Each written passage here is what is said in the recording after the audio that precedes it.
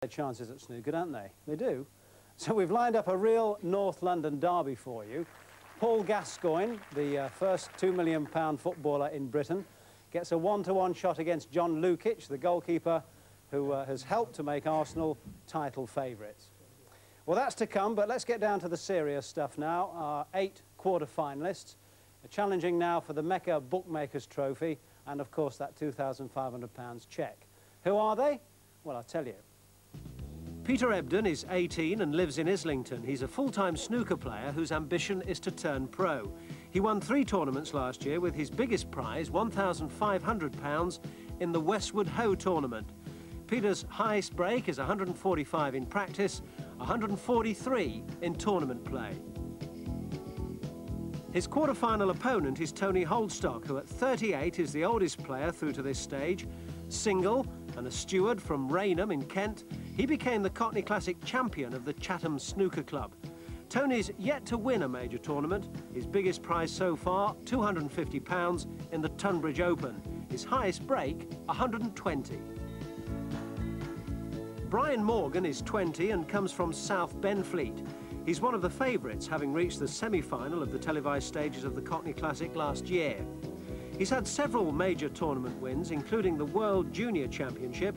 His biggest cash prize is £2,500, and his highest break, the maximum 147, wait for it, no fewer than 20 times. Lee Grant is one of 5 teenagers who've made the quarter-finals. The 17-year-old from Kingston-upon-Thames has just one ambition: to become a snooker pro. He's yet to win a major tournament. His top prize is £600 from a pro-am, but he's achieved a maximum 147. Brian Cassidy is 20 and unemployed, concentrating all his time on snooker in the hope of the big breakthrough. He lives in Haringey, and although he's yet to lift a major title, he's won £800 in the Hatton Garden Handicap, the highest break of his career, 145. He'll be facing Martin Granger, a 17-year-old trainee club manager from High Wycombe. A Bucks under-21 county player, he's won the Peterborough Open under-17 title, and his top prize is £350 in becoming the Slough Centre champion. The highest break, 134. Peter Delaney heads our last quarter-final. He's 17 and lives in Balham. He describes his job as a snooker player, and his biggest prize to date is £500 in an event called the Tottenham Graveyard Tournament. The top break so far, 117. Now, Amrit Chima is our last quarter-finalist, and although he's only 18, he's the most experienced player in front of the cameras, no wonder. He reached the Cockney Classic semi-finals last year and the year before, but he was beaten each time. He's from Steve Davis territory, yes, Plumstead, and he's determined to go one better this year. His biggest haul so far is a prize of £300, and the highest break, 142.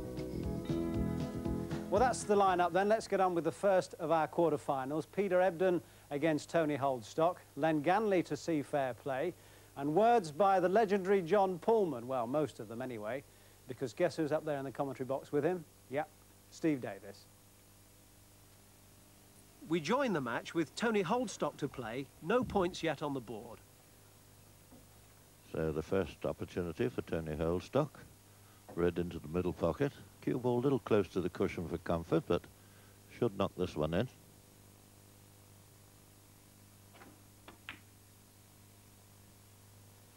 One. And nicely on the pink.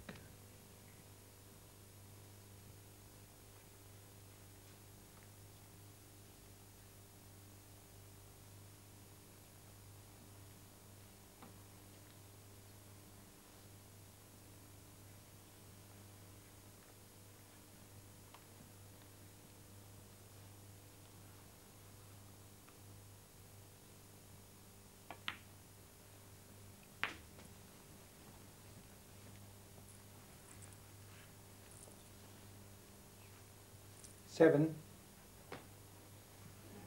The red close to the black obviously won't go.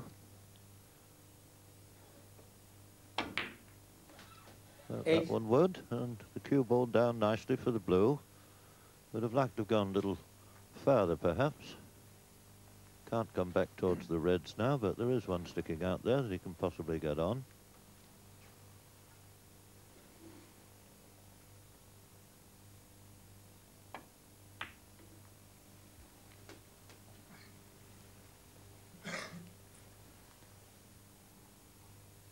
$13.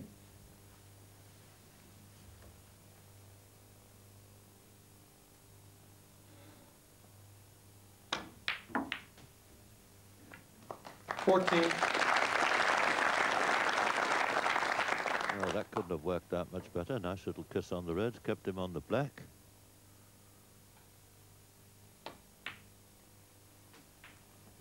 And already has built up a 21-point lead now, and still another red that will go.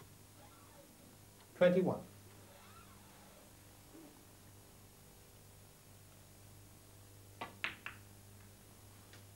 $22.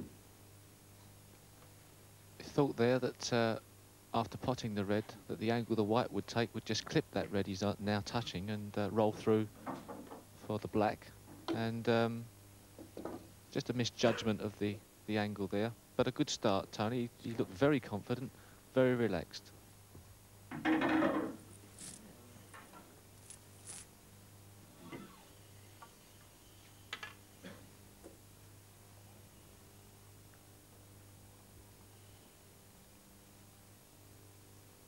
A bit awkward to get at this. When you use the spider, and that's the most awkward implement of all. So quite content to just nudge the black. Whole stock, 22. And be content with a 22.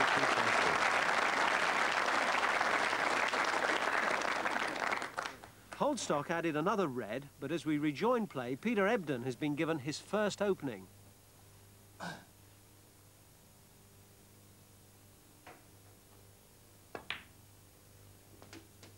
One.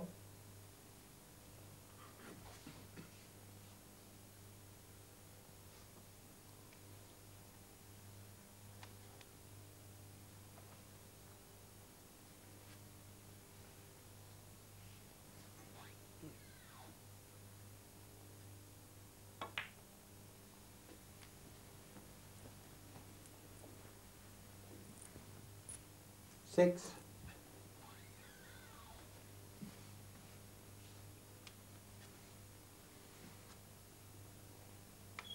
Well, there's the red on into the top corner pocket. It could come through for the black with that, but the black's not on its spot. It's a little closer to the cushion, so not quite as easy as it might be. He has alternative reds that he could pot.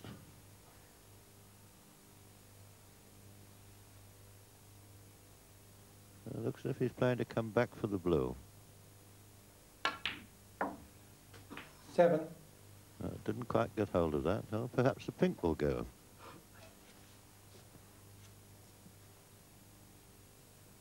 In which case, he overdid that a little bit. Well, it looks as if it will.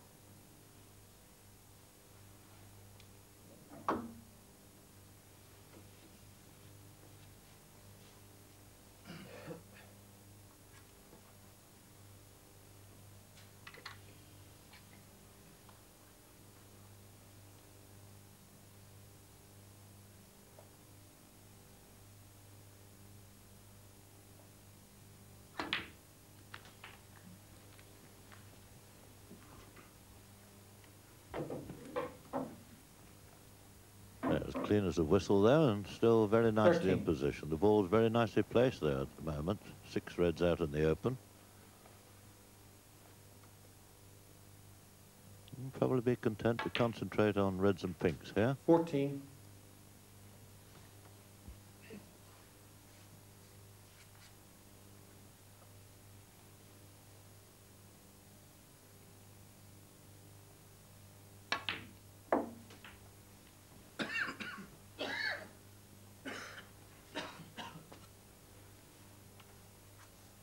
$20.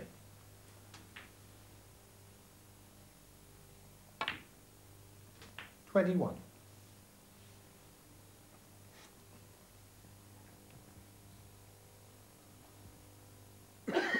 So this pink to go 4 points in front.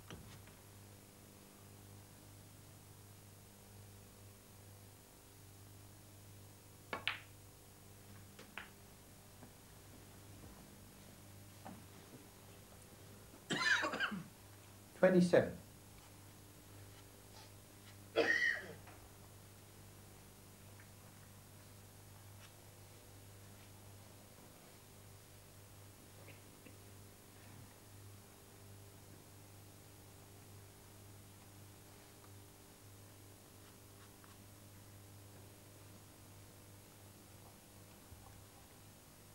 Peter very sensibly composing himself before making his mind up. A lot of nerves here, and this is a very big moment. One frame matches, you can't afford to make too many mistakes, and Peter knows that. He's quite an experienced match player, having won many tournaments. 28. Yes, I was just looking at the blurb that I have here, Steve, and this season he's won the Webster's Yorkshire Open, the Westward Ho tournament, and a Pro-Am at Peckham. So he's not without experience, this young man, although he's only 18 years of age. 34.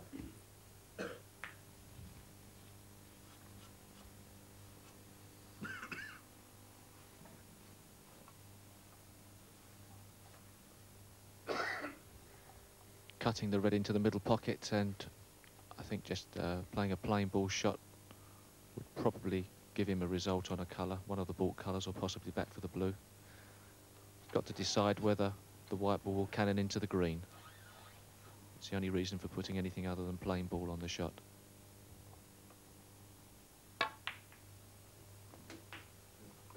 $35.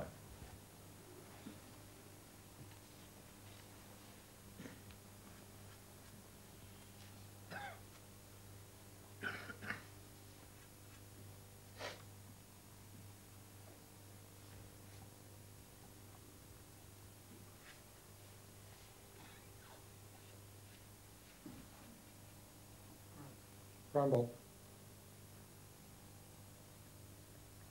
A long brown into the top pocket. 35.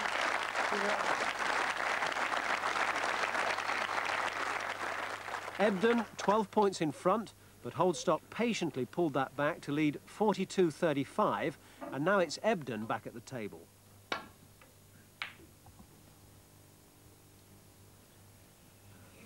Ball stroke. 4.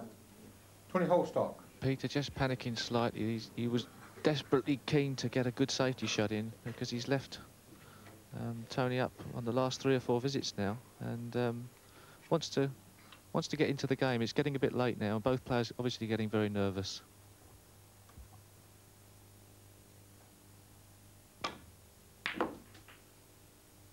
Three. If he drops nicely on the brown, he's got the game at his mercy. He's already 14 points in front. This brown will make it 18, and young Peter Ebdon can then only draw with the last 3 colours. 7. And he appears to be beautifully on the blue, so this would appear to be end of frame.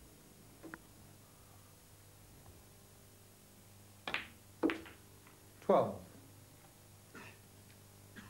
And very much against the form guide here. Tony nowhere near as successful in the amateur scene as Peter, but winning over 1 frame and winning well. The winner of the first quarter-final is Tony Holdstock.